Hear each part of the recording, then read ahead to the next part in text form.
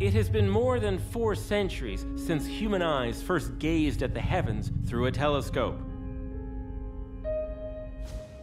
Since then, the telescope has transformed our understanding so deeply. It is almost as though the universe itself has changed before our eyes.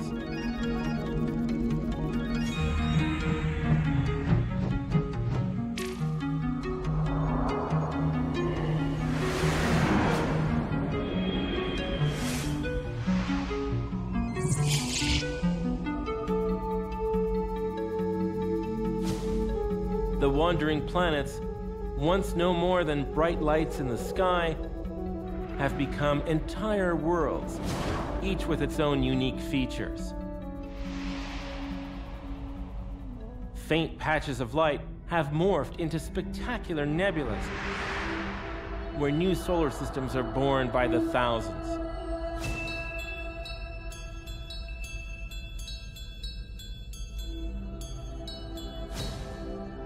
Or giant galaxies gracefully flying through the cosmos, millions of light years in the distance.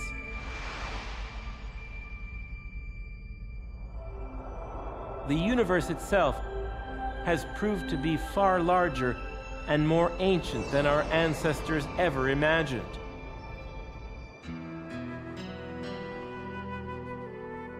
In this century, 2 questions have set the course for our telescopic exploration of the universe. The first is about the origins of the universe itself. How did all of this get here? And what are the conditions that allowed the universe to evolve from an initial explosive event, known as the Big Bang, into its present form, with stars, galaxies, black holes, dark matter, and more. The second question has to do with our own origins and whether the conditions that led to our emergence here on Earth are common enough elsewhere in space to allow us to find other worlds harboring civilizations like our own. The tools that will allow astronomers to get at these questions are nothing short of extraordinary. They are telescopes, but telescopes larger and more penetrating than any ever built. Some will be built on Earth. Others will orbit in space. Together, they will allow us to see farther than humans have ever seen before.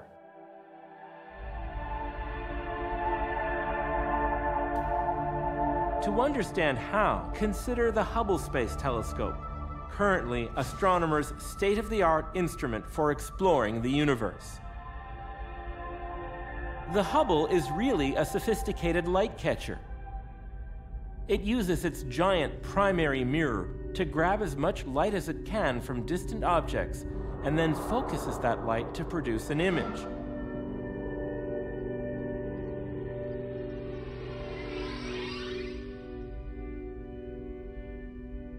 Looking far beyond the stars of our own galaxy, Hubble's big mirror catches enough light to see very faint galaxies billions of light years away. But galaxies quickly become fainter and are invisible to Hubble beyond this point.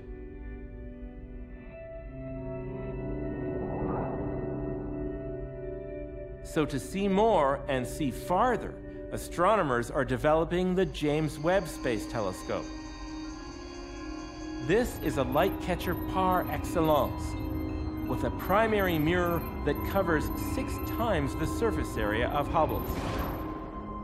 Any telescope that big is certain to take astronomy to a new level. But getting such a giant into orbit is no small feat. For starters, it's already too big for any rocket to carry.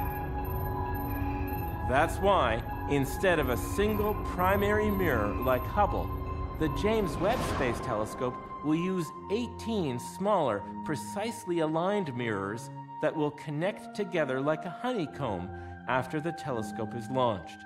These smaller mirrors are also easier to produce and lighter to carry into space.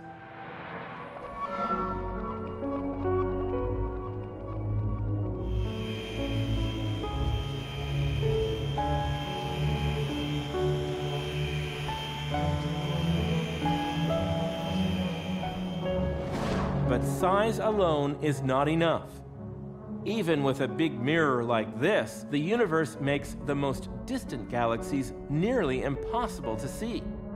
This is because the expansion of the universe pulls the galaxies away from us and shifts their light toward the red end of the spectrum. The very farthest galaxies have been shifted so much they shine not in visible light, but in the infrared.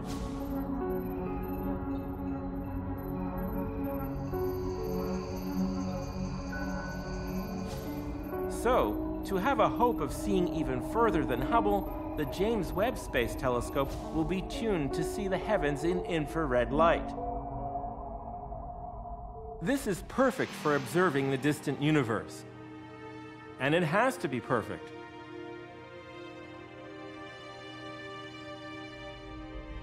Because unlike the Hubble, which is much closer to Earth, the James Webb Space Telescope will be too far away for astronauts to reach. That means the telescope will have to work all on its own, with no hope of repair if something goes wrong.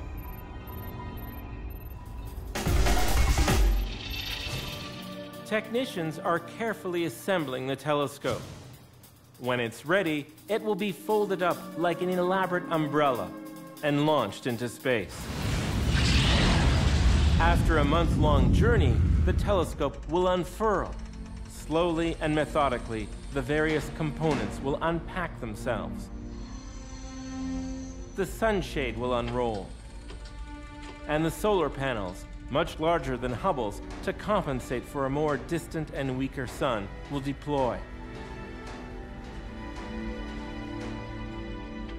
Finally, the gold-coated segments of the mirror array will open like the petals of a flower and click into place, ready to direct light into the telescope's detectors. All that will be left to do then is to look and let the universe reveal itself.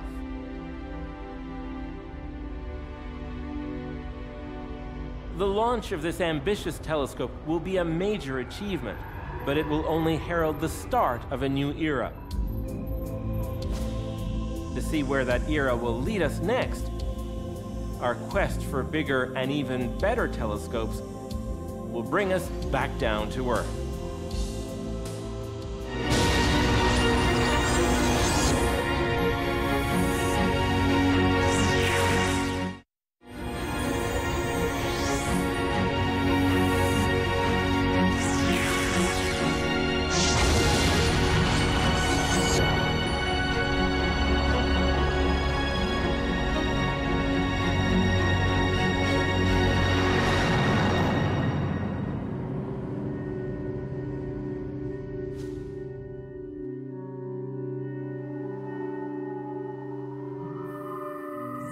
Perched on lonely mountaintops in distant corners of the globe, the world's great astronomical observatories seem to exist between two realities: the terrestrial and the celestial.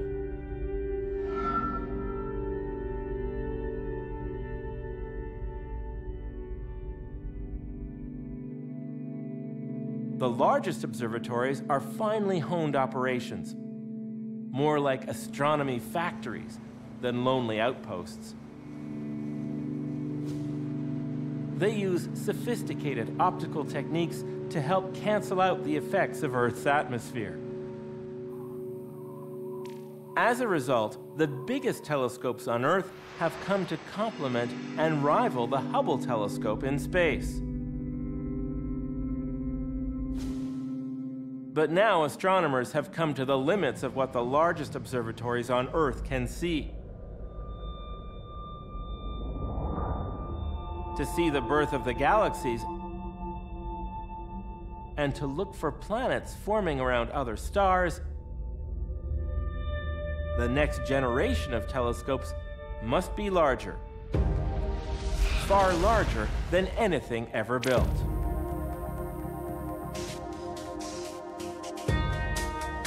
Today, 3 projects are leading the way, setting the stage for the next wave of great observatories.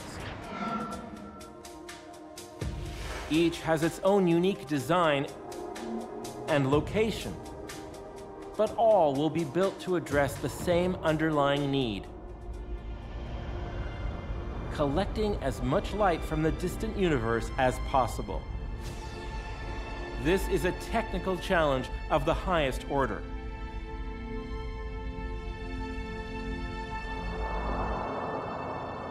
For the giant Magellan Telescope, the answer is to combine 7 of the largest mirrors possible and hold them together so they can operate as one single supermirror, 24.5 meters across. Like an alien flower, the giant Magellan Telescope will turn its petals skyward to gather starlight from the summit of Las Campanas, a spectacular mountain location in Chile. The estimated cost is $700 million.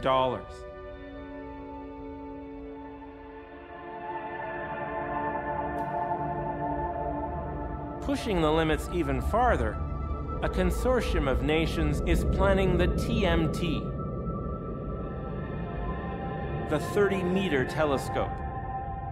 At a cost of $1 billion, it will be built on Mauna Kea and dwarf the other large telescopes that already crowd Hawaii's tallest mountain.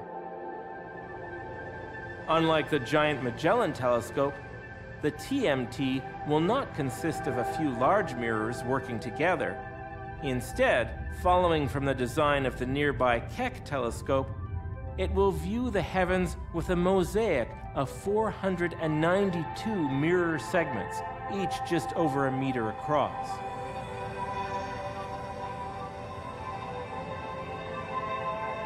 So equipped, TMT will be able to pursue its key goal of investigating the early universe, from the birth of the first stars to the formation of the galaxies.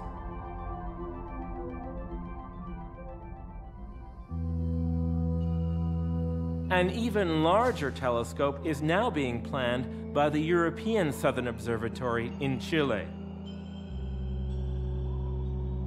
It's called the EELT, short for European Extremely Large Telescope.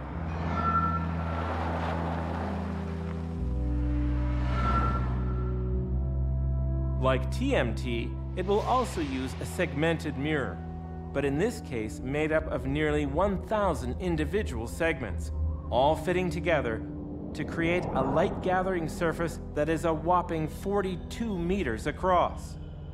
At an estimated cost of $1.4 billion, this would be, by far, the largest telescope ever constructed.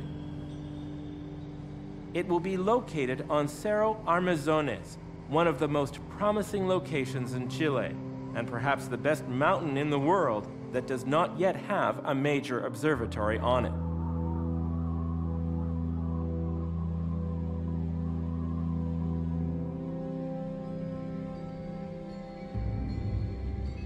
But the EELT will far exceed previous telescopes in its ability to see the early universe.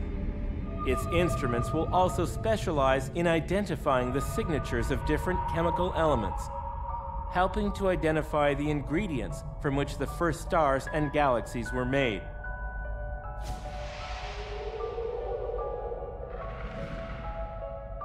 As well as look for signs of molecules important for life in the atmospheres of planets around other stars. All 3 of the new giant telescopes could be in operation by 2020, though this will depend on funding. Plan is they will work together with and follow up on discoveries made by the James Webb Space Telescope.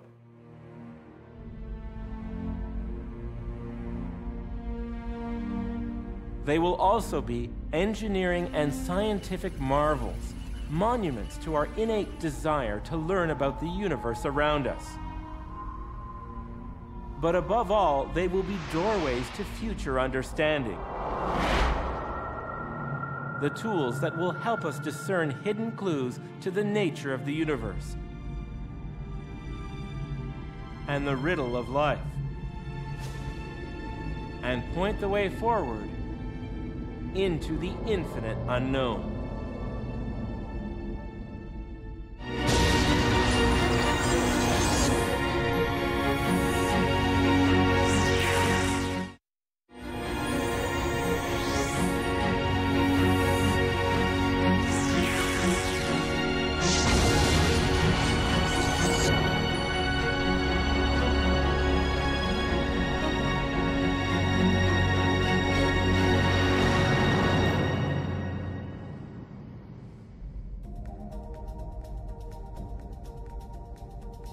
The next generation of telescopes, both on Earth and in space, promise to help answer two of the most important questions we have ever asked about the universe. Where did all of this come from? And are we alone? These questions are not new. What is new are two surprising finds that suggest exciting answers may lie just out of the reach of current technology. These findings are now helping fuel the push for new instruments of astonishing size and ambition. The first surprise is the discovery of dark energy, a term that astronomers have coined for something they barely understand. Simply put, dark energy is a property of space itself. It seems to exist everywhere, and yet cannot be measured directly anywhere.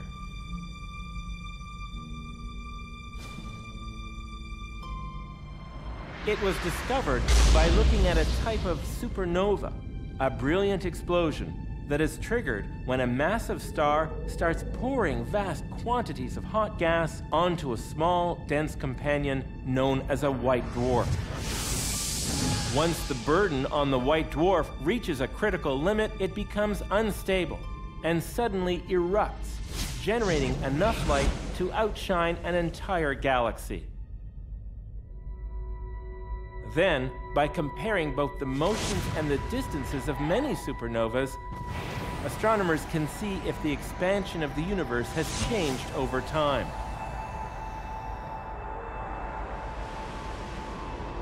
When researchers first started doing this in the 1990s, they made an astounding discovery.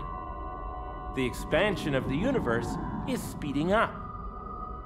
That means most of the galaxies we observe are moving away from us and from each other faster and faster as time goes on. Something is causing this to happen, and that something is dark energy.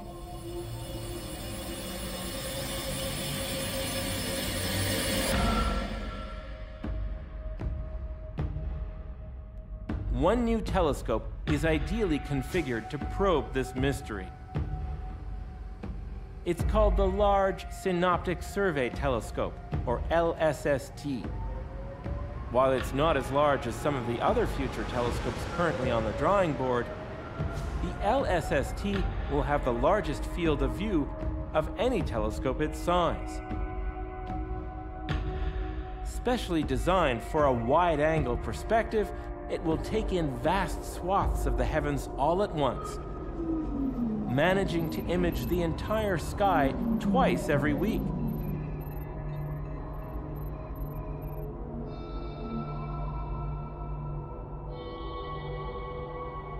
All of this data will allow astronomers to look for and measure the effects of dark energy in multiple ways.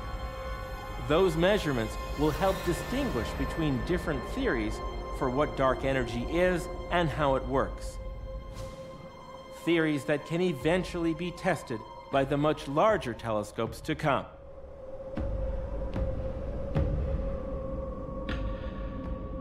The other question motivating the development of new telescopes is one that goes to the very heart of our existence.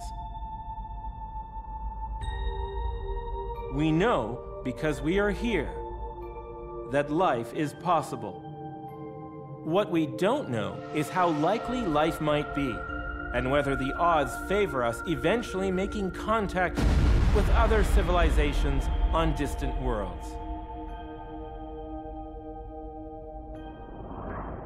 One way to address that question is to find other places in the galaxy where life could be. That's why the discovery in the 1990s of planets orbiting nearby stars electrified astronomy and captured the public's imagination. So far, none of these planets share exactly the characteristics of Earth, including size, composition, and temperature. But NASA's Kepler spacecraft, currently in orbit, is capable of detecting other Earths, and when it does, larger telescopes will be needed to follow up.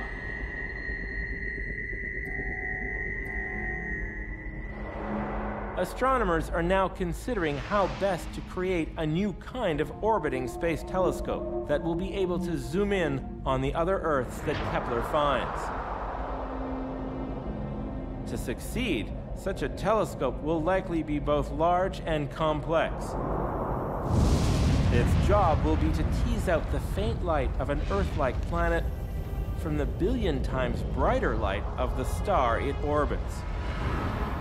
If it succeeds, that light can then be analyzed for signs that there are biologically important molecules in the planet's atmosphere, like oxygen or water. Just a generation ago, astronomers would have thought such a feat virtually impossible, but it may only be a decade or two away. In the end, it is our curiosity about ourselves and our desire to find others like us that will drive the development of telescopes to even greater heights. With the telescopes of the future extending our vision even farther into the cosmos, it seems there is no end to what we may see.